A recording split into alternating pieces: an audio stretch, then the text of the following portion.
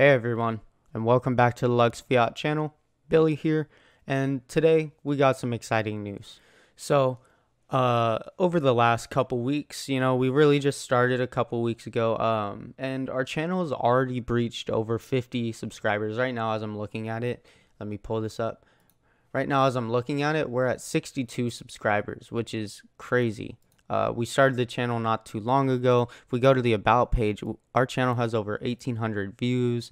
This is by far, this is by far one of the biggest successes I've had on YouTube so far, and I just want to say thank you to all you guys who are liking, commenting, subscribing, and all the usual stuff that we ask you to do. The support is appreciated. And I just wanted to extend that gratitude before we go on in this video. So let's go ahead and talk about that. So in this video, we're going to be going over Pandagirl and Catgirl, these two sort of colliding cryptocurrencies right now in the play to earn space, the DeFi space. Both of these coins have kind of been consolidating a bit. Not really doing much, up and down, staying within this certain price range and this certain percentage. And we're just going to kind of go over it, give you information on where I think these coins are going to be going in the next month or so. And yeah, we'll just move on from there. So let's go ahead and hop right into it.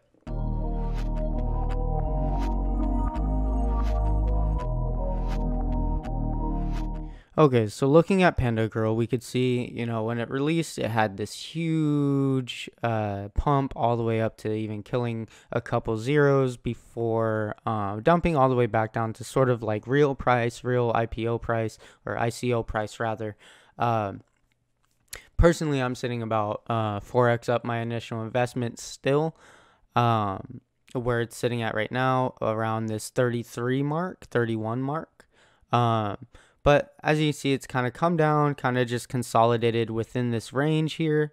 And we can expect it to kind of come back up and retest this all-time high fairly soon, because they have a lot of things going on in the near future.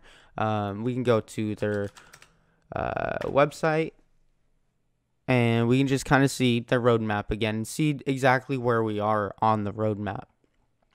So if we go here, right, so we have all this done, right? They got listed on CoinMarketCap and CoinGecko, which was one of the biggest things that happened within 24 hours of the launch, and that is what caused this initial pump. And then the dump right after was probably because of the people who got in really early and just wanted to take profits. That's all it was. Right now, they're trying to get the white paper, and then they're going to have the audit right after. Then they move on to phase 2, which when they move on to phase 2, that in itself might be a huge announcement that might let it take off to the next level. In phase 2, they're going to redo their website. They're going to contact some influencers. They're going to get it on a crypto exchange, the NFT development. All this stuff is pretty near in the future, I believe. In the next month or two, it should really be rolling out. And I think Pandagirl has a lot of potential in the future, as long as you're willing to hold and you have no emotional ties to that money. Again, this is not financial advice. It's just to provide you information with making certain investment decisions, and that's pretty much it. We're just trying to give you the information so that you can make your decision whether or not you want to stay in this project or you want to pull out of it. It's completely up to you. Me personally, I think in the next couple months, this coin has a lot of potential. But that pretty much wraps it up for Pandagirl. Again, not a lot going on. It's really consolidating within this channel between 40 and 60 right now. We're kind of breaking below that, which is kind of scary, I'm not going to lie. But the catalysts in the future do really help its case, even though it's falling. And that kind of concludes Pandagirl, so we'll move on to Catgirl and talk about that. Hey guys, Future Billy here, and I actually forgot to mention that Pandagirl actually has direct buying from Visa, MasterCard, Apple Pay, Google Pay, straight from their website. So if you wanted to buy it straight from there, you could go ahead and do that at pandagirl.io. So I'll go ahead and see you in the next section. Okay, so Catgirl kind of has the same thing going on. It had this huge pump, and then it's just been dumping since. It's kind of at this last recent support where this bull flag kind of formed. So hopefully we can catch some support here and just kind of consolidate for a while. It seems like we're kind of doing that already. And so once this kind of passes, we'll see. The thing about Catgirl for me, though, is that right now the team isn't doing a whole lot. At least it doesn't seem like it on the surface, and they're not really keeping us a whole updated with what they're doing. I'm 100% sure they're doing great things with the project, and I don't think in any way they're doing anything malicious. I think it's just, it feels a little slow for a token that's been out for almost 6 months now. As you could see, I mean, we're right here. It hasn't even reached its all-time high. Again, if we want to go back 90 days, it IPO'd way back when. But the growth is still, I'm not saying the growth is not there. The growth is there. We had this head and shoulders sort of pattern grow, so that's something to work out, or that's something to look out for.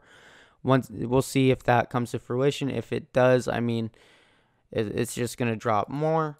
Although, I mean, if it's the same thing as Pandagirl, once they release a catalyst or something happens, I think season 2 is actually on the way. Season 1 is ending soon, so when it moves to season 2, I think that will bring more buyers in and it'll lock more eyes to it. So that's the good news to the bad news. The chart doesn't look very good in my eyes, but the catalyst coming in the future might make this coin fly. So yeah, the all-time high is about 200% where it's at now, so it's fallen 200% from its all-time high, but I think in the future we'll see that again and more. So just look out for that. Again, not financial advice, just providing you information. Take this with what you will. But me personally, I'm holding both of these coins pretty long term, for about a month or two, and then from there we'll kind of assess and see if it's still worth holding. But that kind of concludes Catgirl. Again, not a lot going on with these two coins. But yeah, that concludes this section. Alright guys, that concludes this video. I hope you enjoyed. I hope you found it informative and helpful. And if you did, go ahead and leave me a like and subscribe down below. Remember, none of this is financial advice, and it's just to make your own decisions based on what we found and what we're providing you. So with that being said, I'll see you guys in the next video, and I'll talk to you guys later. Peace.